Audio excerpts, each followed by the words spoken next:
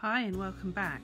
Now we've finished building our own home tiki bar, the Casa Pirana, we are now going out as the Tiki Detectives to go and check out some of the other tiki bars within the UK and beyond, starting in January this year with LAKI KANE in London.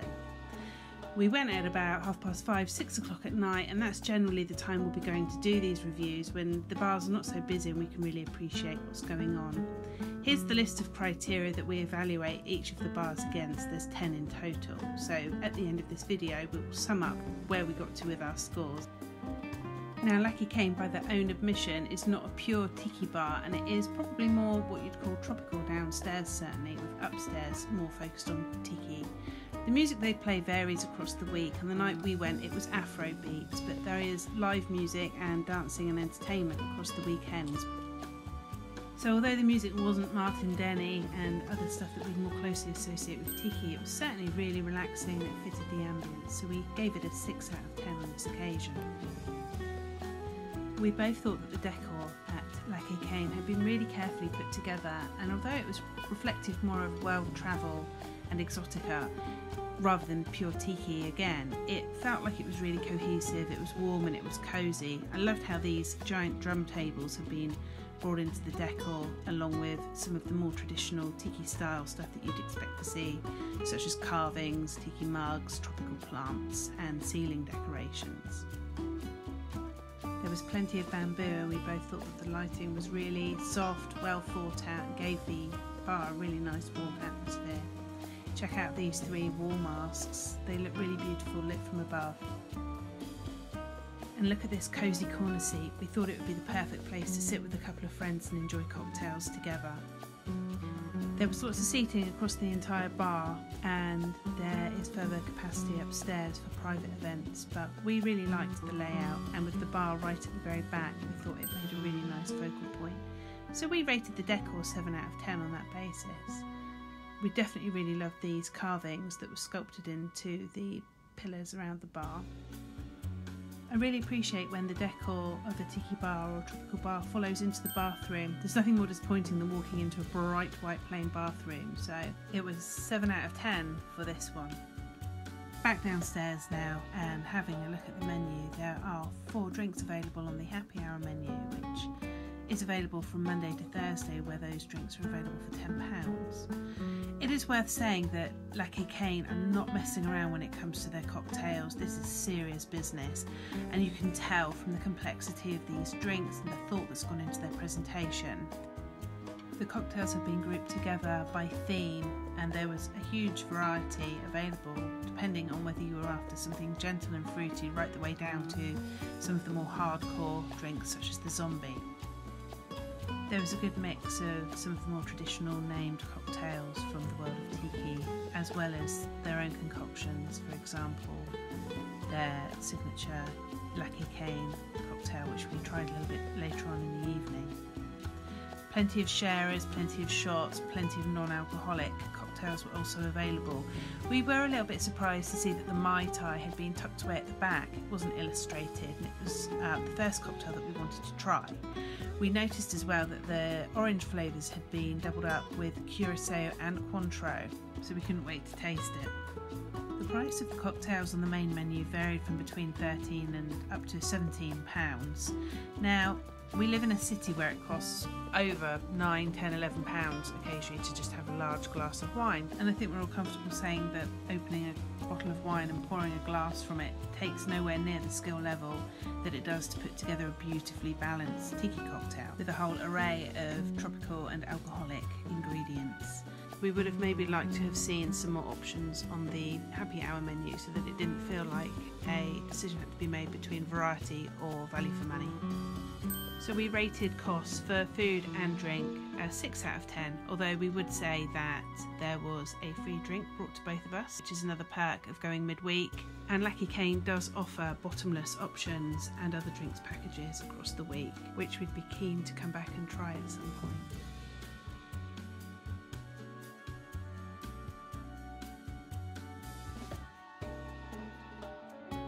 Let me tell you a little bit more about LAKI KANE whilst our Mai Tais were being made.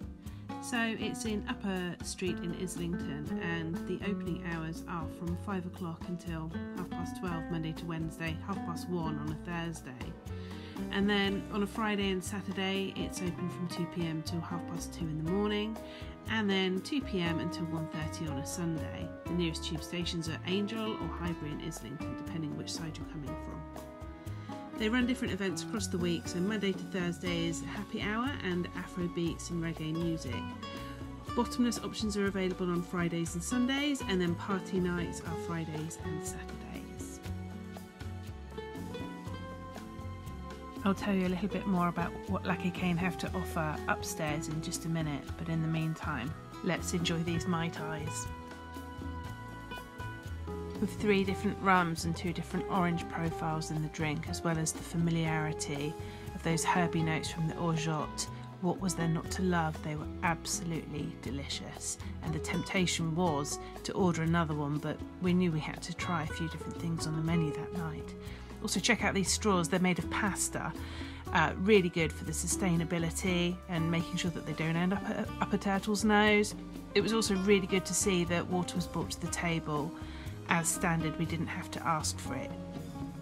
Sitting with our Mai Tais in our hands and taking in the atmosphere of the bar, we gave the vibe 8 out of 10. Moving to the upstairs space now, you can see that the decor definitely becomes a lot more what we'd associate with Tiki very quickly in the upstairs area. It was beautiful, dark and moody. It's where LAKI KANE run their private events, and they run 4 in particular, meaning that LAKI KANE is not just a place where you can go and enjoy drinks and food with your friends, but also somewhere where you can participate in some team building, hen, stag parties and so on, making this place really sustainable aside from being a bar. So we gave it 10 out of 10 for sustainability. Probably the most unique experience that LAKI KANE offer is the rum making course, which at £85 each or £145 per couple is great value for money. You get to take a bottle of rum that you've made and a goodie bag away with you too. They also offer a cocktail masterclass at between £60 to £90 per couple, rum tasting and cocktail sharing at £40 per couple, and a couple's cocktail making class for £70 per couple, offering lots of different options as to whether you'd rather sit and make or sit and drink your cocktails. Be sure to have a look on their website for up-to-date prices and options for the courses that they do run, as they will be subject to change. Something that's really important to us is being able to take away a mug or merchandise when we go and visit a tiki bar, and LAKI KANE did not disappoint. They had lots of different mugs available for sale, and they were only priced at £20 each, which again is really good value for money. It was so difficult to decide. You'll see which one I picked at the end though.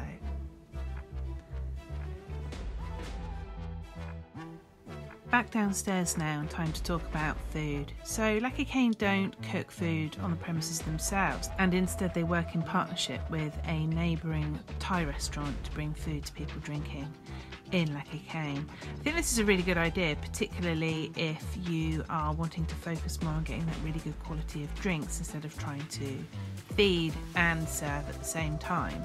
We didn't eat there, but we did have a good look through the menu, and we were really surprised at the variety that was available. So we gave it a 7 out of 10, just asterisk to the fact that that was based on what we could see and not what we tried. It was back to the cocktail menu for us, and the next drink we tried was the LAKI KANE, the signature drink at £14, which contained fresh sugar cane as well as some really tropical fruit and a coconut water base. The drink was very refreshing, it was light, it wasn't particularly strong on an alcohol profile, particularly compared to the Mai Tai, so definitely one for those people who like a lighter drink. We then moved on to a cocktail that had caught my eye when we first looked through the menu, and that was the Pin-Up Zombie, and what a delicious combination it was. Not only did it come over to our table and was flambéed in front of us, but it combined really unusual flavours, including cherry, pine and falernum, on top of layers of 3 or 4 different rums, Bacardi, Wray & Nephew and Plantation rums.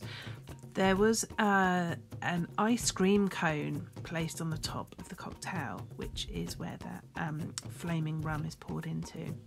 And there was something inside that, I think it might have been the cherry, which caramelised and was just delicious just to eat alongside the cocktail itself once it had cooled down enough. It was an absolutely delicious cocktail, definitely my favourite.